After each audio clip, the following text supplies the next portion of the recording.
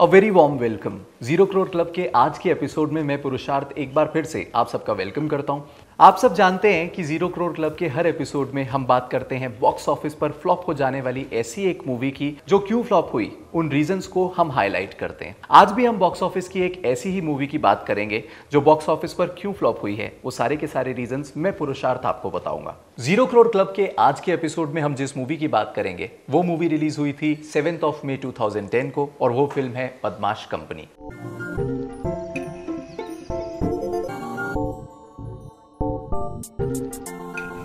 अगर हम इस फिल्म के प्रोड्यूसर की बात करें तो फिल्म को प्रोड्यूस किया था आदित्य चोपड़ा ने।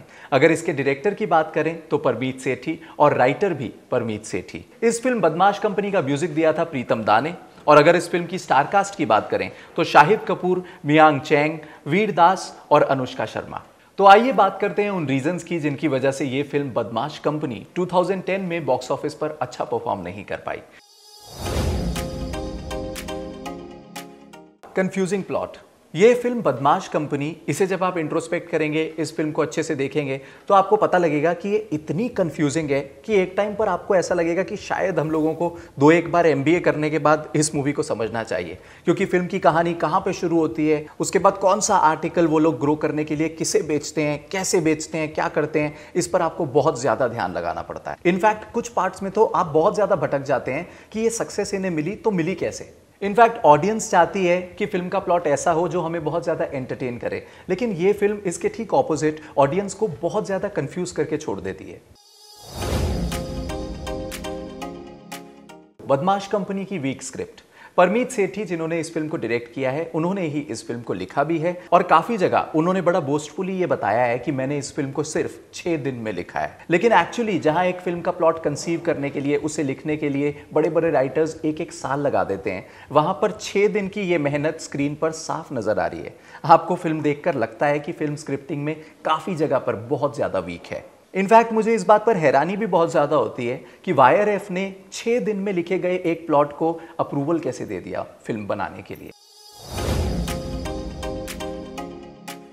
इस फिल्म का ओवर बजट। राइटर ने जहां पर इस फिल्म को बड़ा कॉम्प्लिकेटेड तरीके से लिखा, वहां पर YRF ने शूट लोकेशंस पर भी दिल खोल के पैसा खर्च किया। फिल्म की कहानी मुंबई से शुरू होती है, लेकिन उसके बाद दोस्तों की पूरी टीम जो है वो बैंकॉक पहुंच जाती है। ब्रेक के बाद आप ये देखते हैं कि ये पूरी की पूरी टीम जो है वो US भी पहुंच जाती है। और इन सारी की सारी शूट लोकेशंस पर मेकर्स का बजट हद से ज्यादा खर्च हुआ। इनफैक्ट अगर इस मूवी का लोकेशंस का बजट काट के उसे थोड़ी सी कम कीमत में किफायती तरीके से बनाया जाता तो शायद ये मूवी बॉक्स ऑफिस पर अपनी कॉस्ट को कम दिनों में रिकवर भी कर लेती। लेकिन ऐसा नहीं हो पाया क्योंकि दिल खोल के इस मूवी पर पैसा खर्च किया गया था और उसके बाद बॉक्स ऑफिस पर यह मूवी चल भी नहीं पाई। बदमाश कंपनी का फ्लॉप म्यूजिक।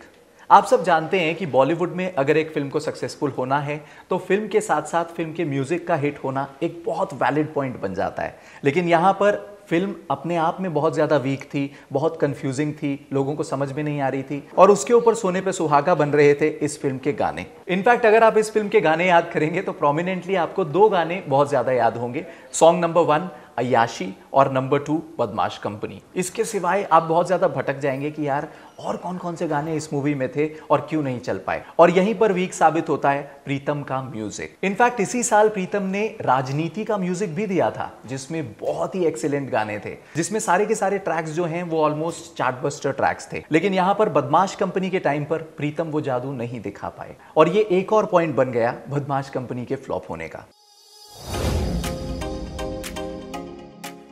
फिल्म की वीक सपोर्टिंग कास्ट। आप सब जानते हैं कि अनुष्का शर्मा और शाहिद कपूर उस समय पर सुपरस्टार थे, लेकिन उनके साथ इतनी वीक सपोर्टिंग कास्ट को एक्सपेरिमेंट करना, शायद YRF को ये एक्सपेरिमेंट नहीं करना चाहिए था और इस फिल्म में उनके साथ सपोर्टिंग कास्ट में कुछ स्ट्रॉन्ग एक्टर्स को लेना चाहिए था।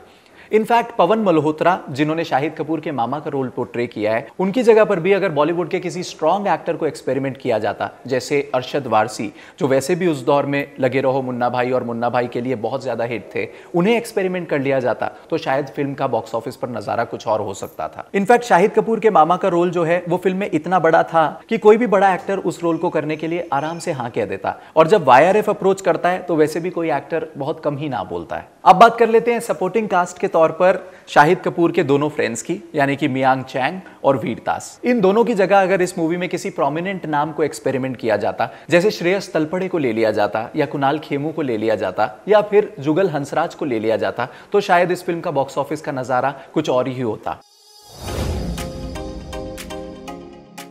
Week direction. Parmeet Sethi as an actor बहुत अच्छे एक्टर हैं। उन्होंने डीडीएलजे में काम किया है, उनकी एक्टिंग में आपको ऐसे कोई भी कमी नजर नहीं आती।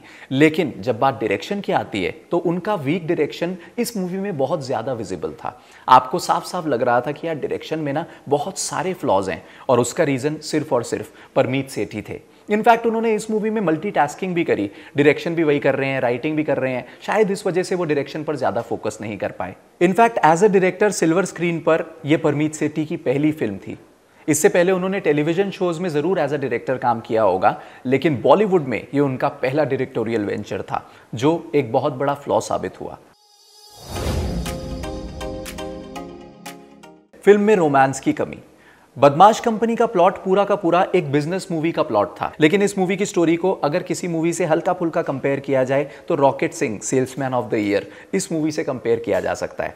वहां पर भी वो सक्सेसफुल होने के लिए अपने तरीके की गणित लगा रहा था, और यहां पर शाहिद कपूर और उनके फ्रेंड्स सक्सेसफुल होने के लिए बिजनेस में अपने तरीके की गणित लगा रहे थे। इनफैक्ट शायद इस फिल्म का फोकस बिजनेस पर इतना ज्यादा था कि शाहिद कपूर और अनुष्का शर्मा का रोमांस फिल्म में कहीं पर डिपिक्ट ही नहीं हो रहा है। ये कहानी 4 एम्बिशियस दोस्तों की कहानी है, और यशराज अपने रोमांस के लिए फेमस हैं। इनफैक्ट फिल्म का सब्जेक्ट कुछ ऐसा था कि इसको ज्यादातर पसंद कॉलेज गोइंग लोगों ने किया।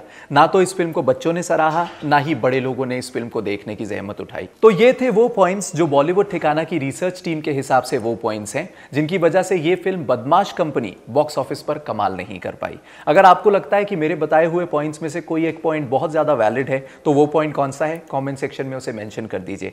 0 करोड़ क्लब के आगे के एपिसोड में हम कौन सी मूवी लें, वो भी हमें कॉमेंट सेक्शन में जरूर बताइए। विद दिस इज मी पुरुषार्थ साइनिंग ऑफ। 0 करोड़ क्लब का एक और एपिसोड लेकर अगली बार फिर से आ जाऊंगा।